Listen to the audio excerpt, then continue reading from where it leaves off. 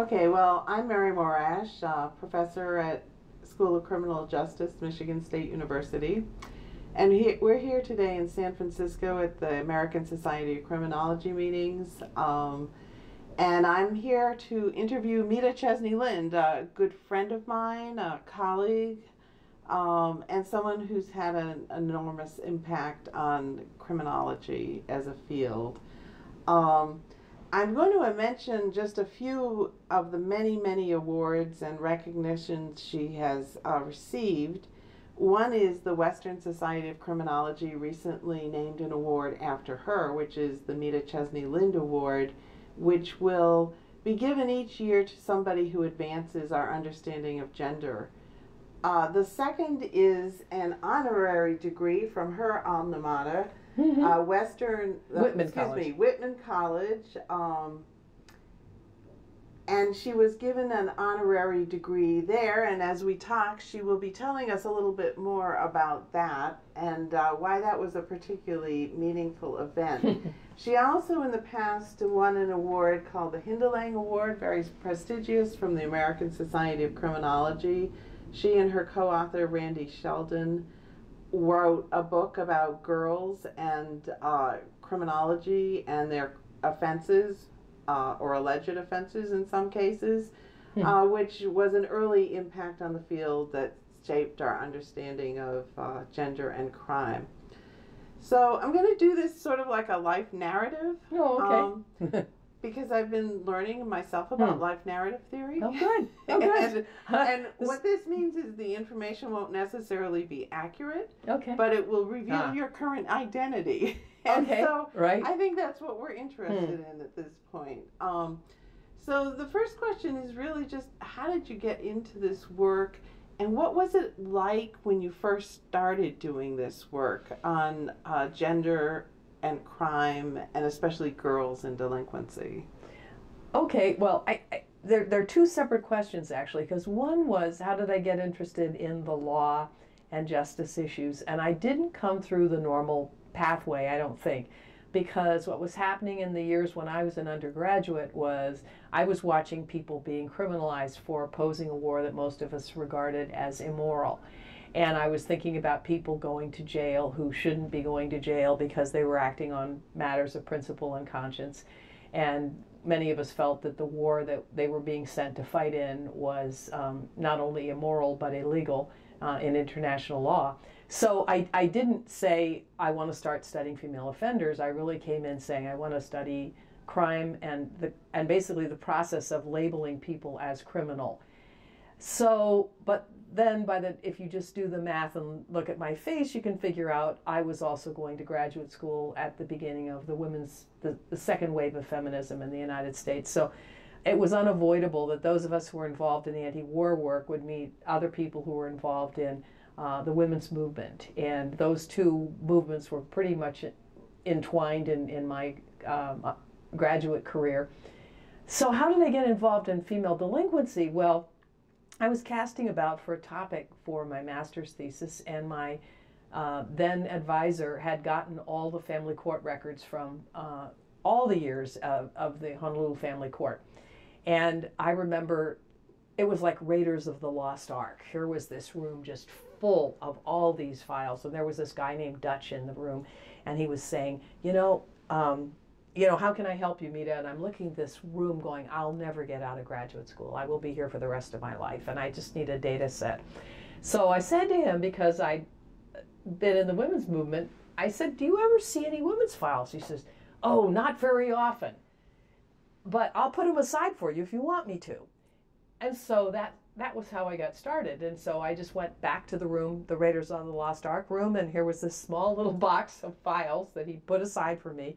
And I just started reading the files. And I didn't understand that if I was reading files from the 1930s, I was actually doing historical sociology, not sociology. But that Steve Slossman, one of the people who did affect my work and who helped me along the way, explained that to me. But at the time, I was just reading these files, looking at the fact that these girls were all charged with waywardness and sexual immorality. They were also being given physical exams. And I knew that if you had a free day in your life, that was not how you wanted to spend it as a young woman, getting a gynecological exam. I mean, something you did for your health, but it was not a fun thing, and I couldn't imagine it being done in the context of having been arrested. So, and I just, then I, and everything in the 30s, in Honolulu, like in many parts of the country, extensively documented, lots of involvement of police and probation officers and pretty extensive files. And so I just started reading, and that became my master's thesis. And then I got derailed, if you will, and went into another topic for my dissertation. But along the way, I wrote one paper that appeared in an issue of Issues in Criminology that I think was the first sort of collection. It was published by the Berkeley School of Criminology right before it ceased to exist. And Dory Klein had work in there, June Kress had work in there, and my paper was in there. So I've always been lucky in my friends, like you, and that was just an amazing publication to be a part of. And after that, Psychology Today contacted me, and I began to get the idea that, wow, there's a lot of interest in this topic. And at that point, I had data on the 30s, the 40s, and the 50s. So for Psychology Today, I updated it and tried to look at what was happening nationally, not just in Hawaii anymore, but nationally around girls and juvenile justice. So I kept that work going, and that's pretty much, I've just never stopped after, my dissertation was actually on abortion rights, and it turns out I'm going to have to go back to that work too, because our work's never done as we seek to, improve the world for girls and women. And that work, Hawaii was the first state in the nation that decriminalized abortion, essentially. And we were doing early interviews with girls and women who were getting a legal abortion for the first time, and girls who it was too late for them and they were having to put their babies up for adoption or reconcile their futures. Mm-hmm. So anyway, it's been a great ride ever since graduate school. So were you in the mainstream? Did you find everyone receptive to what was going on? Most did you people feel thought totally welcomed into the field of criminology? No, oh no. Well, not even sociology for that matter. Luckily, I wasn't paying much attention to what people in authority were saying to me. But in those years, we had very little reason to trust them.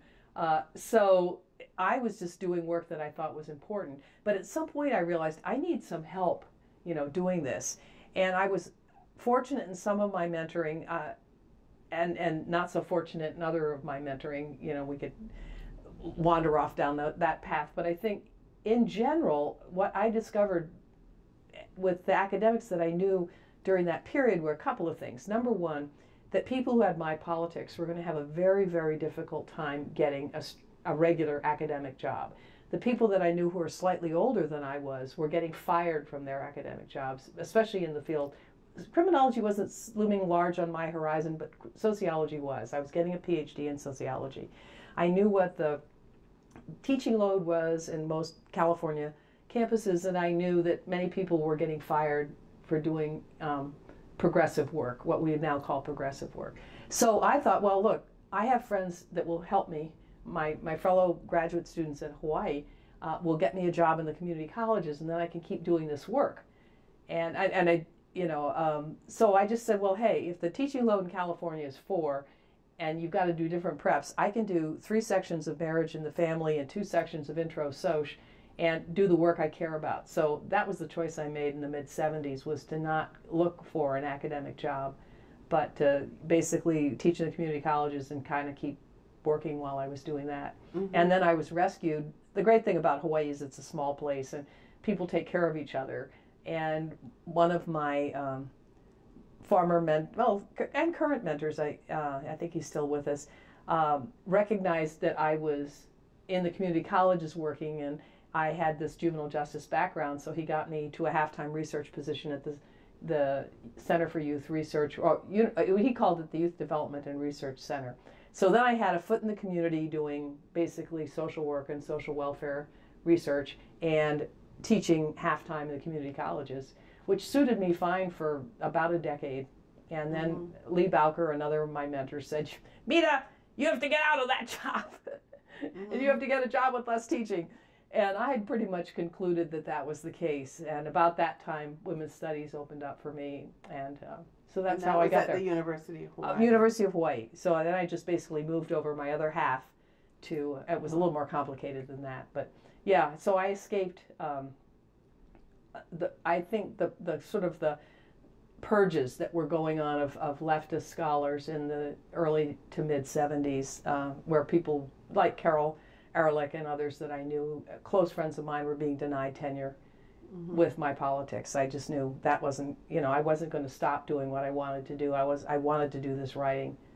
So that, it was hard but easy, ultimately. So when did you start to identify as a criminologist as opposed to or do you identify as a criminologist? I do. And what happened was, actually the first paper I ever get, I mean, some of these are like dream things that happen to you and never happen again. And, we've all been in rooms where we've given papers with 6 people in the room, and I did it today, so I have no illusions that, my life has just been one trajectory of wonderfulness.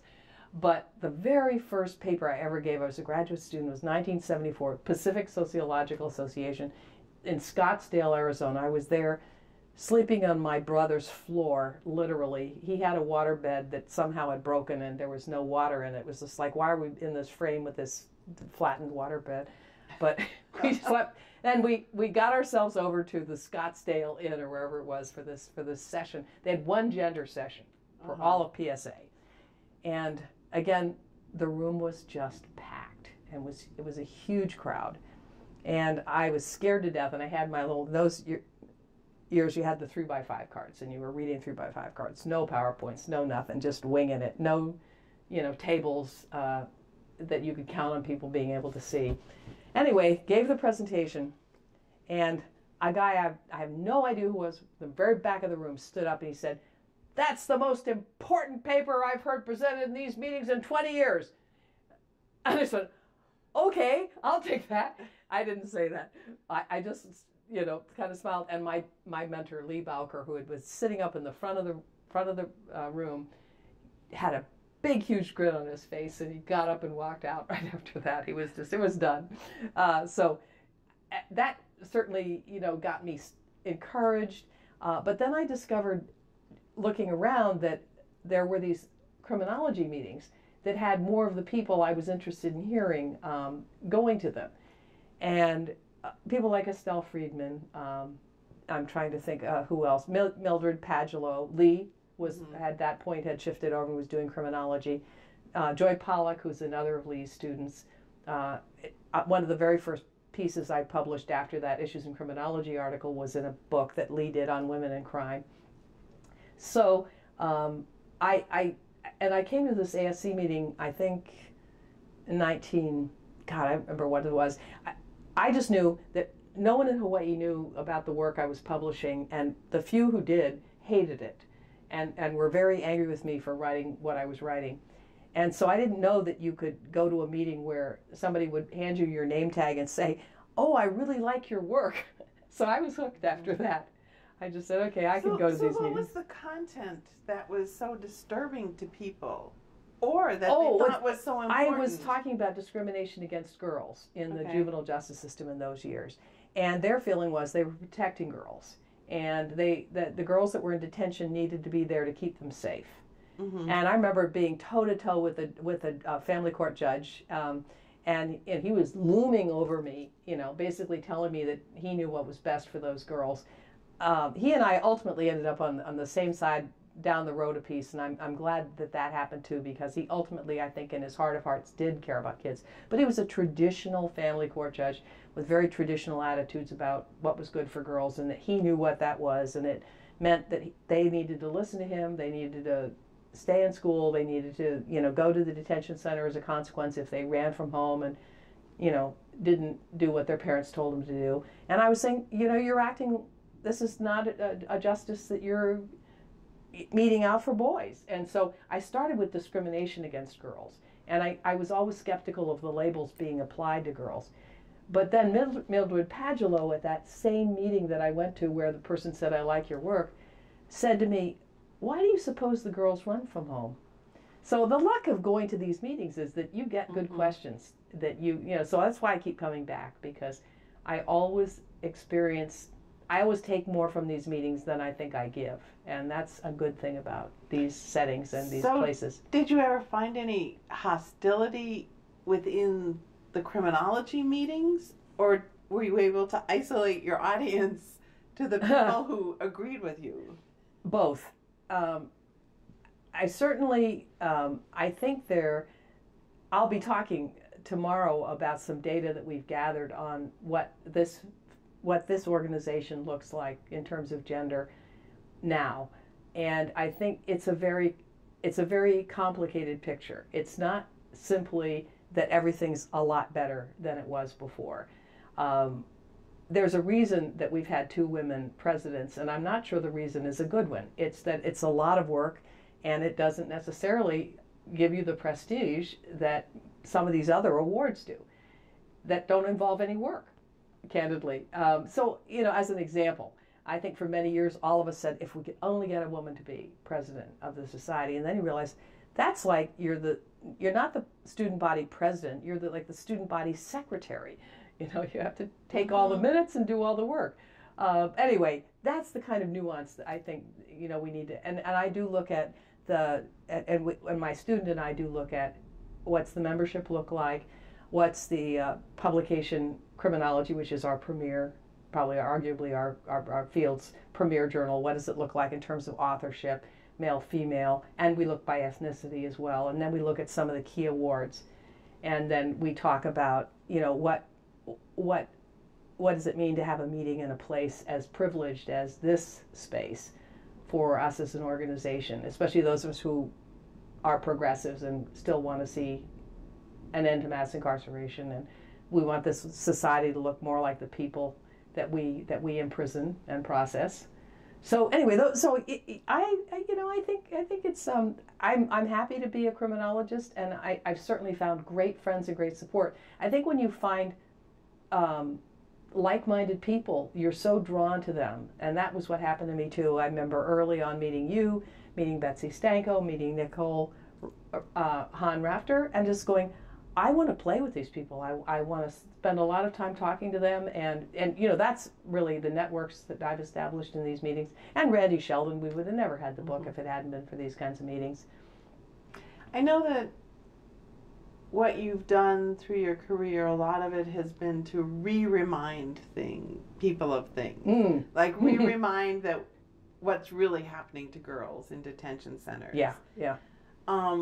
But you've also kind of gone into a lot of other directions. Like I know right now you're very interested in sort of an international perspective on girls.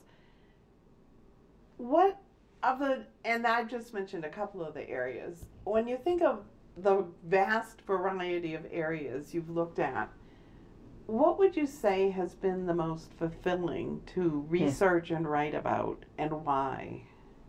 Well, making a difference is the most important for me in the lives of girls and women who are in this system. And so it was probably getting a call from somebody in the U.S. Congress saying they were going to have a hearing on girls in the juvenile justice system, and they wanted me to come testify. And you know, I remember thinking, this is, it isn't perfect, and you know, it ended up being not as perfect as we wanted it to be. Both times the Office of Juvenile Justice and Delinquency Prevention looked at girls, but I think it's really important that at the highest levels in our government, there were people having and supportive legislators listening to what the problems were for the girls in the juvenile justice system. And I see myself as part of a movement of academics and practitioners who made that a priority. And I just did the work they needed to have done. And then you have to look around, and then, you know, life is data, and where I live we have lots of problems in our juvenile justice system, and I can see those problems, and so I have to assume they probably exist other places. And increasingly we have access to so much more information about a lot of things, you know, because of the internet. So it's a lot easier, I think. In the early days, I mean, even just to get arrest trends, you had to get your Okole down to the library and dig around in the federal documents and where's that little teeny publication that gave you arrest data. And then you could just beep, beep, beep, go online, BGS, prisoners in the U.S. You know, I have downloaded that so many times that, you know, I've got like 100 copies of each of those data sets. So, but I think what's given me the greatest pleasure is that, you know, you've done some, even though I know that progress is overrated as a social goal, you like to think this work is making a difference, and you want it to make more difference, and so you keep going back and trying to do a better job. I don't think academics are particularly well suited to this task. You know, you and I've talked about that, and especially some of our colleagues are not well suited and in fact look down on, this is back to some of the resistance.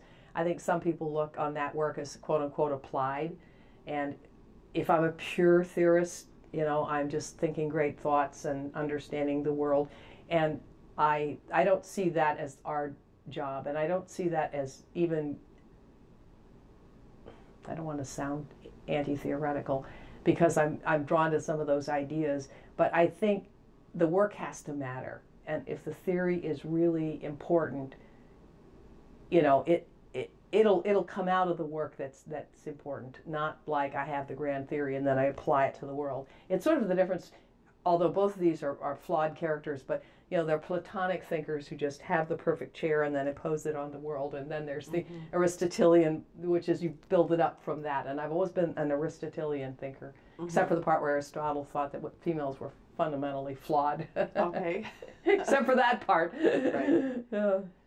So when you look at everything you've done, which has been for many, many different years, and gravitated more and more to criminology, what's your greatest frustration in terms of what you haven't been able to look at or do? The problems are so immense that we're up against. You know, we have more girls proportionately in the juvenile justice system than when I started. There are many more girls proportionally getting arrested. So it hasn't been that as a result of our focusing on girls' lives that we've seen a great change for the better. I think it's, somebody said at one of the sessions that we were both in this morning, patriarchy is enormously nimble.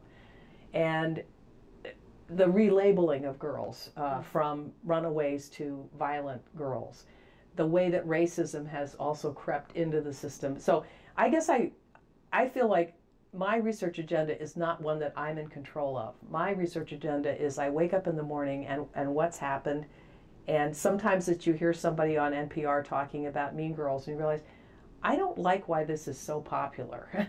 So that got me off on all that research on indirect aggression and covert aggression and misogyny. So some of it's just ephemeral. The global stuff, that really came as a result of working where I work with wonderful colleagues like Tony Mahade and Geeta Naupani, who are just fabulous feminist scholars in Nepal and from Bangladesh. She's now, Tonima's now in Switzerland. But they're like, pay attention to what's happening to the women in our country and look at the links between, you know, the work that you're doing in the U.S. and domestic violence and violence against women and the role of the justice system in either ignoring or paying attention to girls and women. So once I could understand what was happening in the U.S. in the global context, and I'll back up and tell one last story. You've heard this, but others might not have heard it. I was meeting this, she's a feminist in Malaysia, and she's an Islamic feminist in Malaysia, and very much under pressure from the Malaysian government, which has been trying to silence feminist voices. And she was very interested in the work we're doing around girls and running away from home. And I finally said, you're being awfully generous. You know, why are you so interested in this? She said, well, it's just like our Sharia courts. And I went, wow, I get this.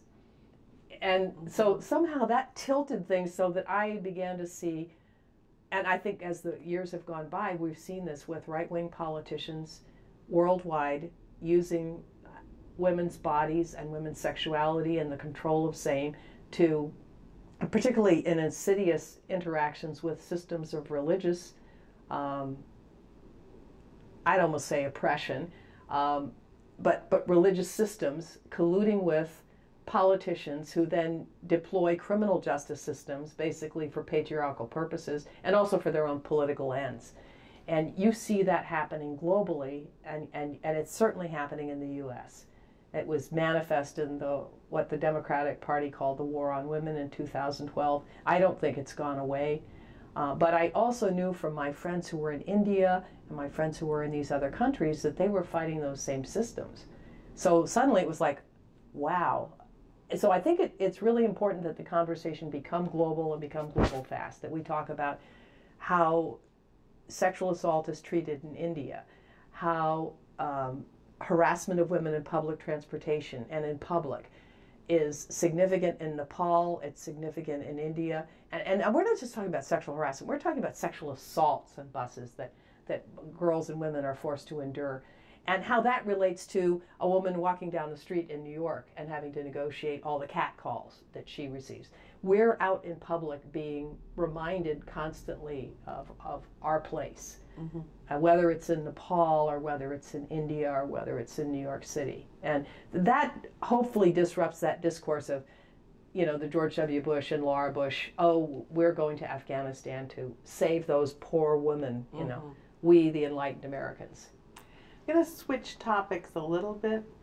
I know you've done everything from mild encouragement in a close encounter of people doing this kind of work, trying to encourage them to go on and do more, people you don't know necessarily that well, to what I call major heavy mentoring of students, maybe junior faculty.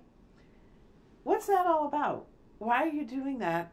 And how does that fit in with Well, I your never had work? children. Oh, that's interesting. The other big aha moment I had when I was in graduate school, which, you constantly go back and revisit, is, I saw my friends who had kids, some of whom had not planned to have kids. Remember the context, and so it was like, well, that isn't the only way to play nurturing. And so I'm so fortunate that I get to teach college, because that's a great age at which to take over from people's parents and to sort of say, well, okay, we'll take it from here. And I've enjoyed that process a lot, and I've enjoyed the relationships that I have with younger colleagues, and it's that and having a lot of cats. You kind of handle the baby cute thing. In fact, I offended one of my friends. I said if I could have given birth to a litter of cats, I would have done it. But children are a lot more work. And I could see that early on. And I wasn't sure I had the temperament for it. And especially without any of the social supports that young women who live in enlightened countries like France, who aren't necessarily gender enlightened, but who at least understand if we want to reproduce and have another generation of smart people, you need to give some help to mothers. Because the young women that I was in graduate school with who had children were just being driven nuts by the pressures. And there's no good time. I mean, now I've gone back, you go back over decisions like that. I wrote my dissertation on motherhood and decided it didn't pencil out for women. It's a hell of a lot of work. We have a pro-natalist culture. Some would say that it's, we're only being encouraged to do this so there's another generation of men and young women to go fight in wars. So there are all these layers to it. But yeah, nurturing's a fun thing to do. That's really interesting, because it makes me think about how we've cut benefits to the core for disabled people, older people, mentally ill people, people who have young children they have to take care of, often alone, and how much that has to do with what we're doing in criminal justice.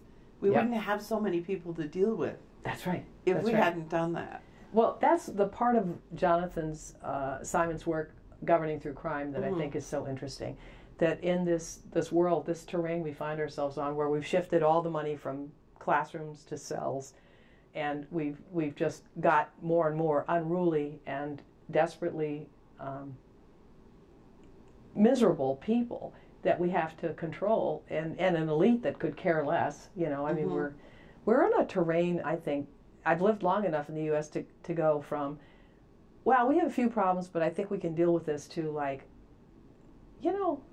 I studied history in college, and this could not end well for us as a culture. I mean, I saw governing elites in the countries that I studied, from decline and fall of the Roman Empire to what happened in Russia. I mean, empires don't always just get better and better and better and better, and this empire seems in some rather serious and challenging terrain, it seems to me. And all you have to do is walk around this hotel and see how many desperately poor people there are panhandling. You don't have to have any kind of great insight to see that this is a world I didn't grow up in, and I don't think either of us did. And we grew up in very different parts of the country. So, yeah, I'm very worried about the future. But then it's like, if the plane is going down, do you want to be in the cockpit or in the back of the plane drinking champagne? I'm going to be in the cockpit. So what would you tell new scholars about how to get into the cockpit and stay there and be sort of normal and happy people? At some point I decided you better start exercising. There's going to be a lot of stress. And one of my friends today was talking about my work, because, like I say, one reason I loved coming to these meetings was I met people who liked what I wrote, because the local people who did read what I wrote and said, made it very clear to me that I should stop writing what I was writing. And what Dan McAleer said was, well, you had all the right enemies. So, I think you understand. I mean, I guess I always think I want to believe with Gandhi that we live in a moral universe, and that, I don't know what, if anything, exists past this, but we have this. So it's like a canvas, what do you want to leave? This is the shot you get. And so I've certainly made some stupid mistakes, and who knows, to advise other people about things. I think I heard you talking to a young woman today, and you said, follow your passion. And I think I did that. And I remember one of my mentors, I won't say his name because of what I'm going to say afterwards, because he read the earliest thing that I submitted, because I knew he was a very big deal in ASA, and everyone wanted to come to Hawaii for a while. And so he came, and so I asked him to read my paper. And he said, I have absolutely no interest in this topic, but you write well. So I've learned to get right past that kind of stuff. But I've had a fair amount of damning with faint praise. And I think in our field, globally, that's the reality that feminist scholars face, is that we're kind of, oh, look, there they are, still at it. And this morning I ran into somebody who said, now there's a new group of leftist men who are blaming us somehow for mass incarceration by talking about violence against women. And I'm sure maybe that's not a charitable interpretation of what they were saying, but it's like, oh, good, something new to write about. I can take that one on pretty easily.